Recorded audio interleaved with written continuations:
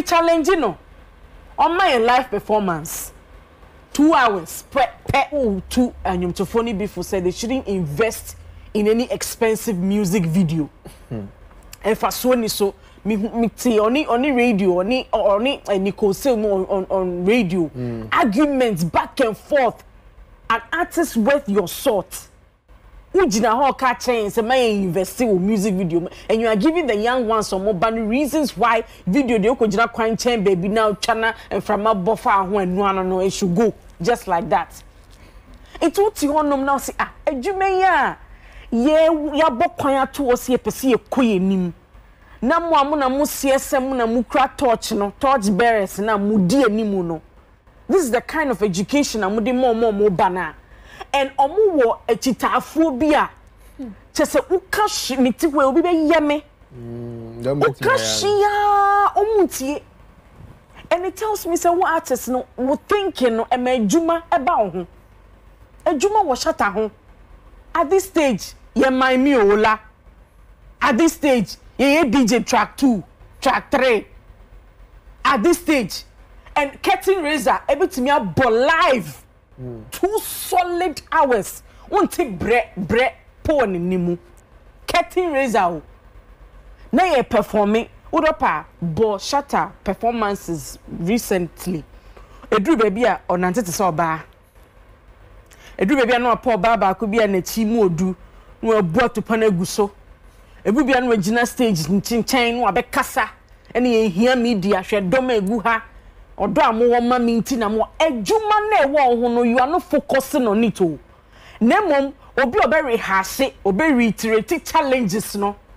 Eno na wo so franka si ni so se mo wayade. Stone boy aba be kasa say, mo say o2 aye feel eye pressure.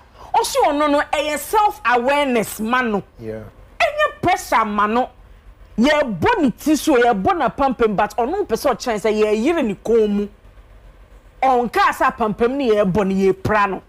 Enti o yes self introspection who say madam funi Davido meaning na bo activate otiminya platform say ejina so ni o ye na nya de say menwom ne fall short o ye plug bi na see piapia ni me bi di same enti wonya self introspections mama starting bo 2000 3000 4000 venue menya sa connection with audience no ebia menwum bia me feel sa hate wo Ghana kra no because boss anyum no ho a emfa crowd na wo ho no until over the years no or building a repertoire no so yakasa or a full-time 2-hour concert onim ebia the kind of songs or bebo from back to back to back to back oti ha and I wo chechi wo mo oti wo poolside na wo blow bubbles they're also there trying to make it for themselves or certificate 2000 na wa understanding crofo enti wo dia wo fa ne pressure and na Ghana for kasadodo and na Ghana for yesi and na Ghana for yesi onu hu ne sa o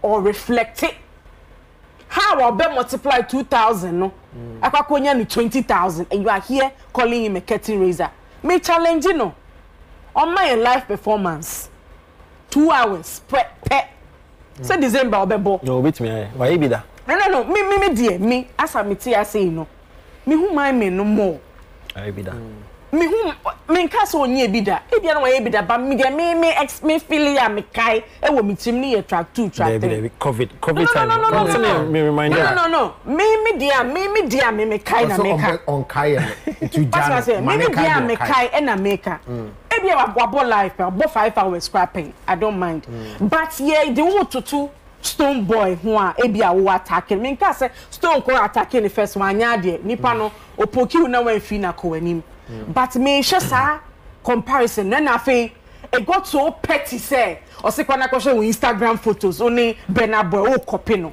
bie obi on fa ni phone bie Burna Boy page na ko bie Stone a gen similarity na e ho Masa, but on the live one, live show, no. Yeah. So time COVID by, Wale did one of the best live performances ever in the field. I've forgotten the title of that concert. But Wale, Yeah, but Wale so no, but we remember. I remember. Is that the title? Stage on the field. Live performance. I'm only saying. Yes. If you're from Rush stage. What must I say? Because stadium, the a reference that me making. Okay. What must I say? To pay for life, open. Massa. Life. Also, while in Rush stadium, better. When we were live. Also, a person who need live performance instead of I'm doing a comparison with Curtain Razor. Okay. What must I say? A Curtain Razor comparison, I may use